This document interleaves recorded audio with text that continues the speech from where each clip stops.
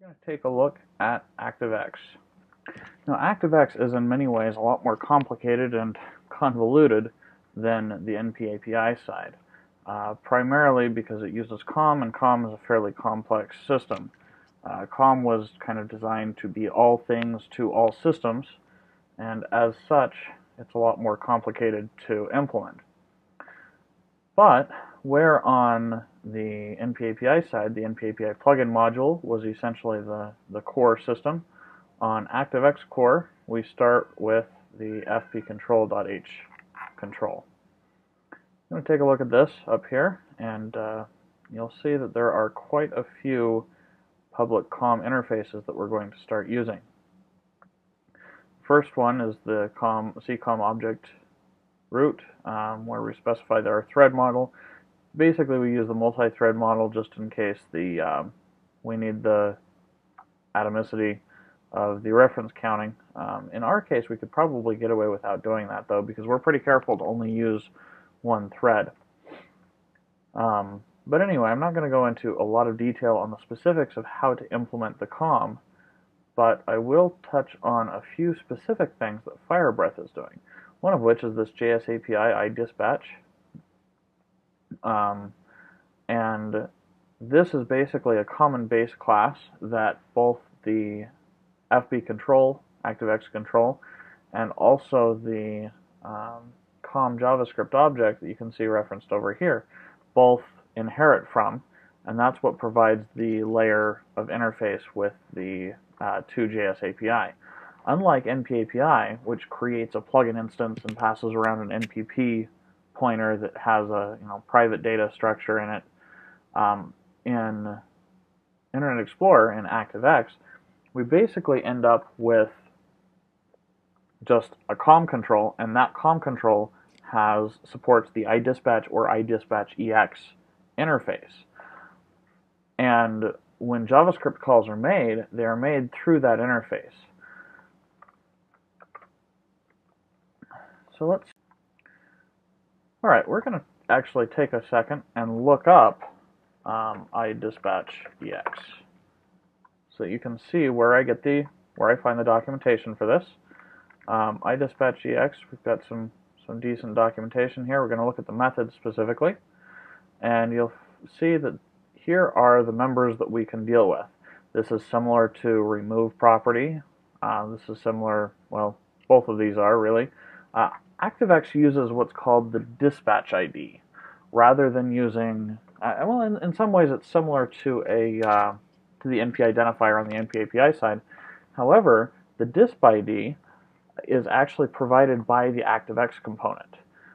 So we keep our own map, our own disp ID map that maps all of the possible member names to a dispatch ID. And when a call is wanted to be made on the iDispatch, then you call get disp ID and you give it the name, and it returns the dispatch ID that you want. You can also then, using a dispatch ID, you can call get member name, get member properties, which tells you things about like read only or not, namespace parent, which we don't use, get next disp ID, which is used to enumerate all the properties. It's kind of used to produce a similar thing to npn enumerate. And then invoke EX is used to invoke a function, as you would expect. It's also used to get or set a property, though. So this is where the basic documentation is. Now, if you're familiar with COM, you'll know that since there's an iDispatch EX, there is also a iDispatch. And we support, well, in order to support iDispatch EX, you have to support iDispatch as well. So we're going to take a quick look just on what iDispatch itself is. It's basically the same interface, except it's a lot simplified. It doesn't support case-sensitive names, and the interfaces aren't quite as easy to use. For example, get IDs of names instead of get disp ID. You basically pass in an array of names, and it will return an array of the dispatch IDs. So we do support both, but we kind of try to lean more towards the supporting the iDispatch-EX, and then just forwarding the methods as needed from iDispatch. So way back to the code, that'll show you. So that's what JSAPI iDispatch-EX is, and that's where the JSAPI implementation is. The JSAPI wrapper for the core object. Now, unlike NPAPI, we can't use the same thing for the root object and for any additional objects that we return. We're going to have to make a difference there. And we'll cover that a little bit more later. Okay, so looking through some of the methods, we have setReady, which is our own construct, and setWindow. Some of these things, I think it'll be easier if I scroll down here and we start looking at specific functions. Now, one thing you'll notice, this is a template class. The reason that this is a template class is that ActiveX does not truly support multiple MIME types the way that Firefox does. With Firefox, part of the NPP new call, and if you go back and look at those video tutorials, you'll see this, it passes the MIME type that this was instantiated with. And so an NPAPI plugin basically is able to then just say, okay, these are the MIME types I support, and as long as one of those MIME types is in the object tag, it's going to work. However, on iDispatch, you're stuck with a class ID. Now, if you're already familiar with FireBreath, you'll know that we still use a MIME type on IE, on ActiveX. And you may be wondering how that is that it's just using class ID. Well, one of the things that we install in the registry map is we actually install a map to this MIME type goes to this class ID. And so in order to support multiple MIME types, we have to have multiple class IDs.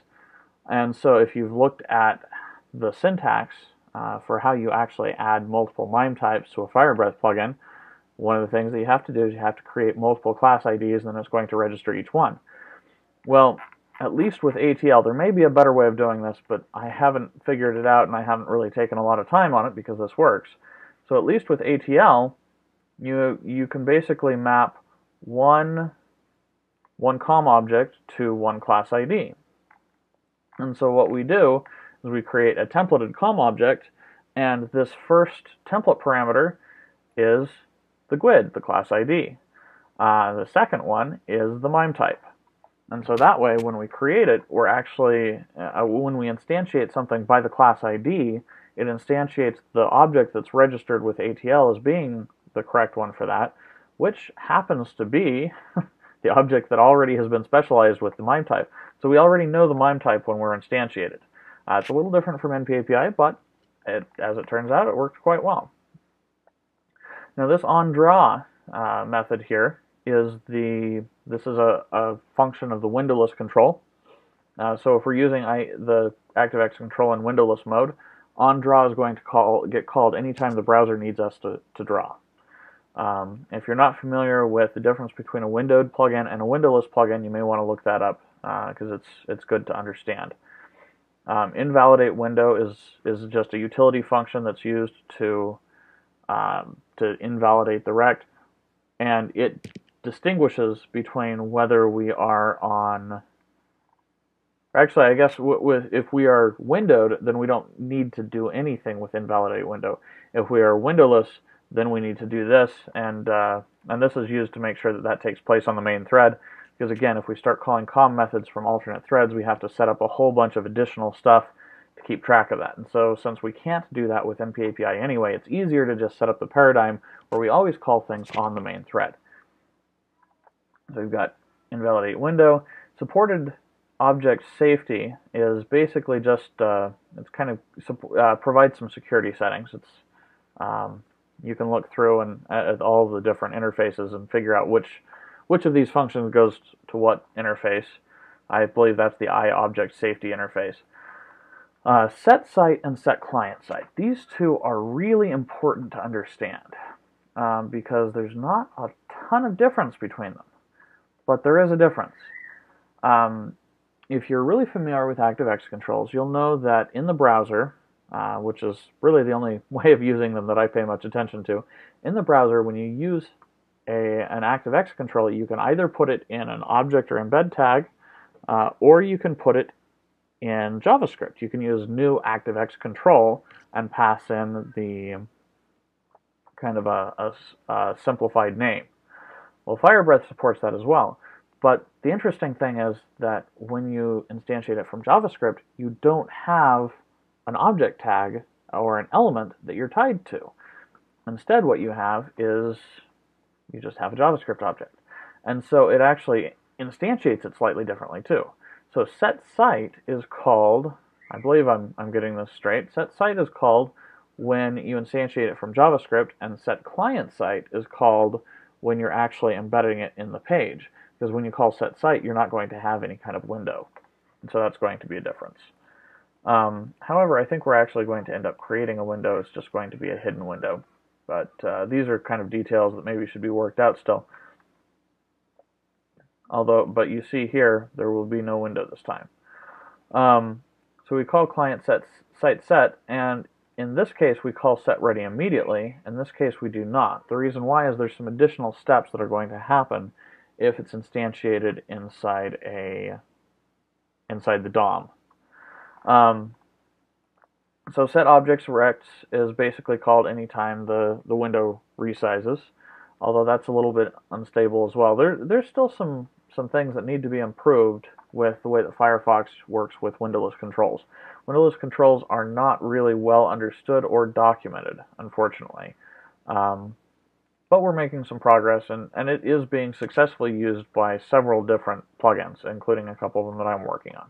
So they do work. In place activate, and down here in place deactivate. So in place activate is one of those things that's never going to get called if the plugin is instantiated from JavaScript and not in the DOM, because this is a UI interface activate. In place activate is called when the object has been placed and it's ready to it's there and it's ready to be activated and start drawing. So in place activate, first we call the default implementation that ATL provides. We have this resume, and then down here you'll see that we have a suspend that we call on the browser host. Now, one kind of strange thing about IE is if we're holding on to iDispatch objects from the browser, when in place deactivate is called, then it will never actually call close and shut down our plugin, and we'll end up with a memory leak and, generally people frustrated all over the place. So we've created this suspend and resume, which basically suspend releases all held iDispatch objects. The unfortunate side effect of that is if there are any event handlers that we're holding on to, those will get released. Now, the only time the in-place deactivate gets called other than plugin shutdown that I'm aware of is if it is in the DOM and you move it into a different place in the DOM, or if you create it out of the DOM and then move it in. So it's not usually a big issue, but it is still something to be aware of if you're doing that. And so basically, you can see here we're detecting if in-place activate has been called again, but we have a plugin window when, or the GUI is disabled, then we're going to just ignore it. Otherwise, we check if it's windowless or windowed, and if it's windowless, we're going to create plugin windowless, call that on the factory instance. So if you want, you can customize the windowless, the plugin windowless object. We set up the invalidate callback, and we get things going. Otherwise, it's a little bit simpler. We're just going to create our window and set it. When we call set window, this is when the activate. This is when the attached event is going to be fired. And similarly, in place deactivate, when we call clear window, this is when detached event is going to be called. So this is basically our UI. This is how things are going to be are set up with the drawing.